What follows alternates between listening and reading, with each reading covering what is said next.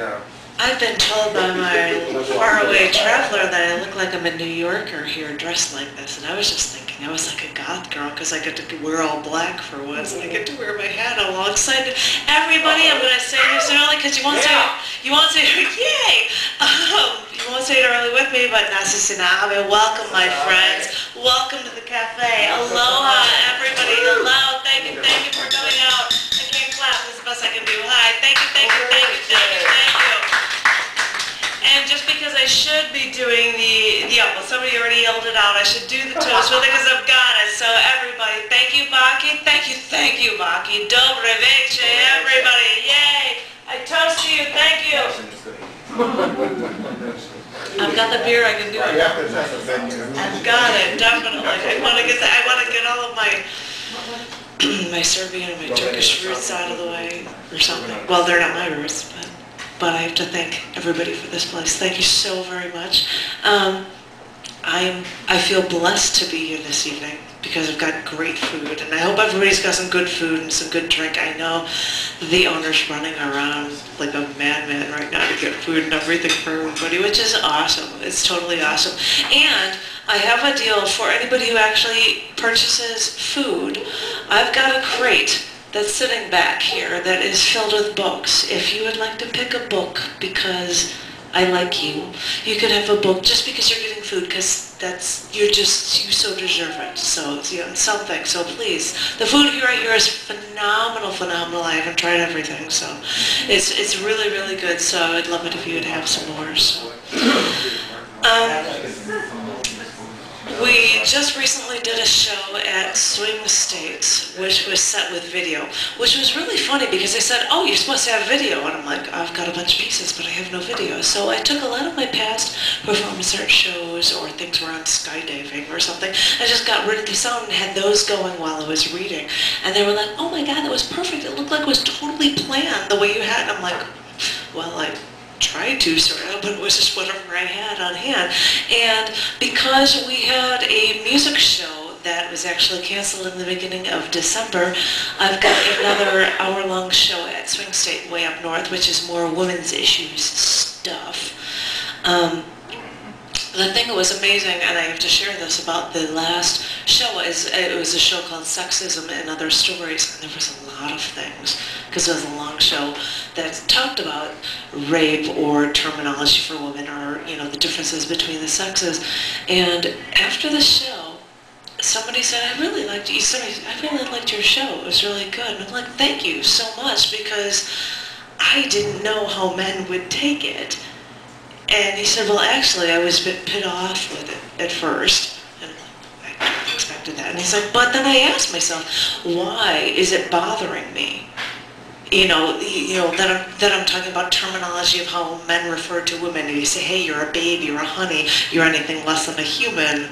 Blah, blah, blah. That was a sample of one of the poems. It's like, then I started to wonder, why am I feeling put off by these things? And I started reevaluating these things and wondering what I did in my past.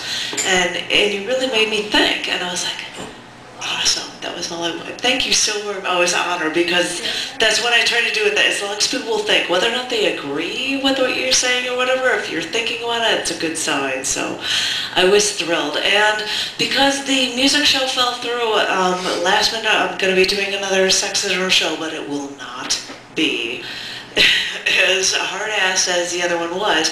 And I will have male readers, including John Yatko, who couldn't be here for the rest of the evening this evening.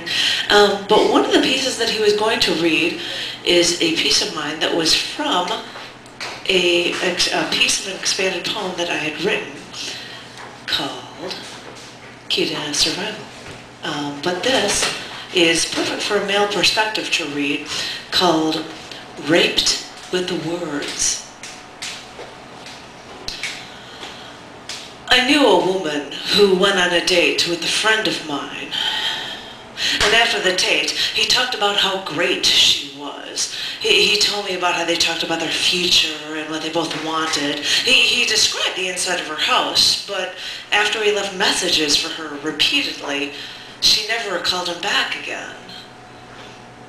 I saw this woman weeks later at a Starbucks, and she said she felt bad that she'd been avoiding him and us, but she never wanted to see him again. Because during the date, they never talked about what they wanted. He just talked about what he wanted.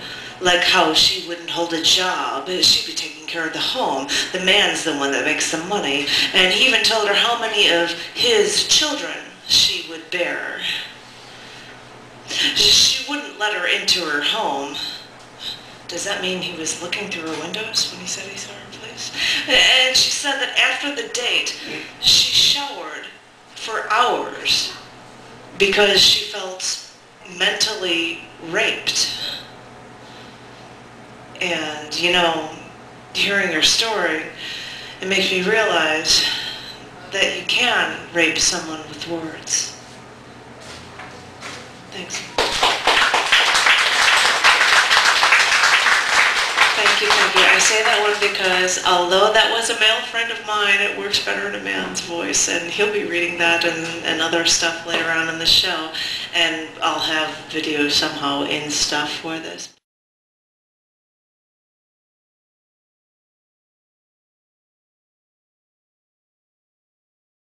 From what I've seen, on average, 100 hits a week. From what it's so people out that are nowhere around can check out your show, which is really kind of cool.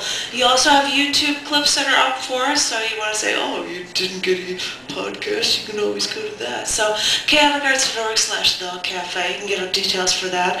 And I have to tell you about stuff for the rest of the week. Molly Cat. Thank you, because she's going to be here from out of town again with Justin. It's going to be here for the week before, the Tuesday before Thanksgiving, which should be a really cool show. I love it when these people come from far away and do these awesome shows. It's really phenomenal. But I'm double plus pleased because once we get back, and we're all like so double plus stuffed from eating a lot, we've got Bob Rashko as our feature on November 30th. Woo! Yeah, rock on Bob! And then Judith Wicker is our feature on December 7th, and the unsub, the poetic genius that was here just a week ago, has got the feature for December 14th. He was the one that won.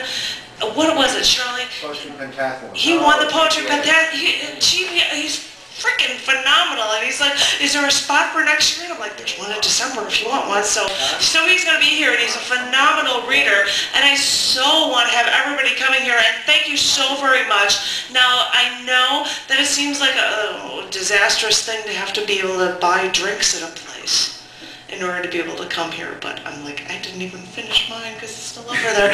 But you know, looking at it from other schedules, it was even suggested to me, you go to a place in New York, and it's like an $8 cover plus a drink minimum, and so this is actually quite a deal, and this place has been around. This place has supported the cafe, and Cafe Aloha has supported this venue since December 1996, and it so deserves it, and the food is phenomenal, and I thank every one of you for coming out here, and I'm so looking forward to seeing you next week, and thank you all. Thank you once again. Thank you.